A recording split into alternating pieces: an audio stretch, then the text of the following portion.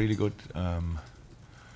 Was clear that it will get better with time.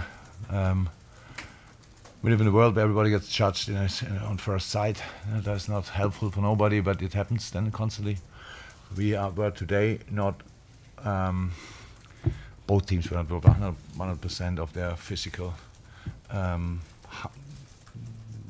usual situation, if you want. But in the first few games, we were not even close to fitness level today. And then when he came on, we passed each ball for him to chase it. After the third ball, he was completely killed, and then everybody judges first touches and these kind of things. It's such a joke.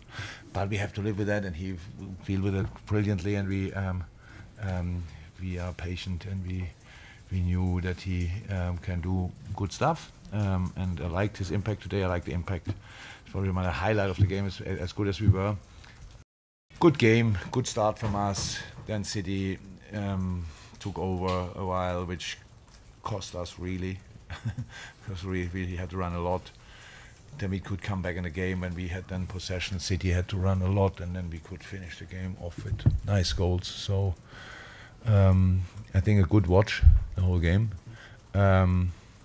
Both teams used what was available today, and that's what we could have expected, and that's what happened.